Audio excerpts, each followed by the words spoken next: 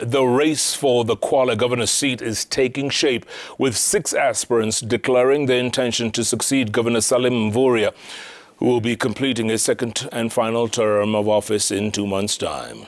The current Kwale deputy governor and the only woman in the race, Fatuma Achani, is among the contenders under the UDA ticket. Others in the race include former Matuga MP and Wiper National Chairman Chirau Ali Mwakwere, who is making a second stab at the seat. Kwale Speaker Sammy Ruwa, who is running as an independent candidate, of former Agriculture PS Professor Hamadi Boga, flying the Orange Democratic Party flag, and former KPA engineer Lung'anzi Chai Mangale, who is a new entrant, is in the contest with the Pamoja African Allance. Francis Mtalaki reports.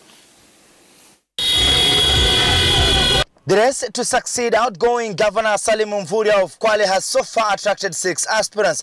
They will be eyeing some 281,041 registered voters from IEBC 2017 records, although this number has increased with ongoing voter registration. Kwale Deputy Governor Fatuma Achani is upbeat that residents will give her an electoral mandate, having served under the current governor for the last 10 years. Tumetoa Kwale pale ilipokuwa mpaka pale ambapo tumefikisha sasa hivi. Na katika ruwaza yetu pamoja na mstahiki Governor Mvurya, hatujakamilisha yale yote ambayo tulitaka kuwafanyia wa Kwale. Ningependa niendelezeshe kazi ile ambayo tumeianza ili tuweze kuhakikisha Mkwale anaendelea kubenefit zaidi. Achani is banking on Salim Mvurya's development track record, but she's facing tough opposition from former Agriculture PS Professor Hamadi Boga and former Matuga MP and Wiper Party National Chairman Chirau Ali Mwakwere, who is making a second stab at the governor's contest, having lost to Salim Mvurya in 2017. The benefits of devolution have not been actualized. I'm coming in as the next governor of Kwale because I know the people know what I'm capable of doing. All the examples are found in Matuga constituency when I was serving as the member of parliament for Matuga. Matuga is in Kwale County. The reference points are here. And I feel I have the solutions for these challenges. And I feel if elected as governor and granted political power by the will of the people of Kwale, we'll be able to use their resources, we'll be able to use the rich imagination and culture of Kwale people to bring about transformation. Having lost in 2017 before securing Kwale County Speaker, Sammy Ruwa is at it again as an independent candidate. With Pamoja African Allance fronting former KPA engineer Lung'anzi Chai Mangale, who is a new entrant. Nataka kuona uongozi wa serikali ya ugatuzi uko karibu na wale wananchi kule mashinani. Pia ningependa kuona tunaweza kupata huduma bila kujali dini, rangi ama kabila. Hii kwangu utasema ni kama graduation. I know where to begin. I know about budgeting. I have been involved. I know about management of resources. I know about engaging with stakeholders wa Kwale, both public and private. So niko na experience in public management.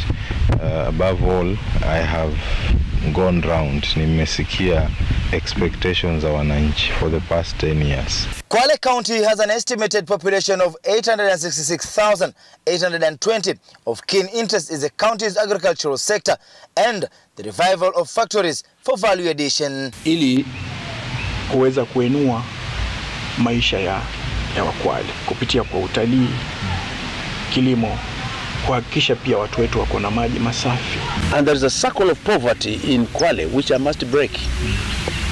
Grandparents are poor, parents are poor, children are poor, and I'll break the circle the way I try to do in Matuga with success. Hakuna security mzuri, hakuna lighting mzuri, na hakuna programs za baharini, as well as other forms of industries, so that Kwale can be productive. Tunataka kuendelezesha, kuongeza mabawa zaidi katika yale maeneo ambayo hayajafikiwa. Ndio sababu twasema Mama Achani aendelee. Kwale County is a bastion of tourism, and aspirants are each pledging to improve the sector. Among other areas, for voters here, it is a season of choices. Idadi kubwa sana hasa maeneo yetu ya Ukunda na mashinani. Wengi sana wamekuwa jobless. Tumepotelea kwa muguka, drugs na yote ni courtesy of kuwa idle. Ashughulikie wamama sana, maana sisi watu wengi tumezalishwa na tusaidiwe, na ukienda huko na ambao unazungushwa hivi unazungushwa hivi. Tunataka waangalie sekta ya utalii. Kama vile tumetoka COVID, utalii umeathirika sana. As Governor Salim Mvurya prepares to leave office, residents are yearning for better services in the tourism sector, health, education and the land question, as more than 300,000 registered voters are up for grab among the 6 contenders. Francis Mtalaki, Citizen TV, Diani, Kwale County.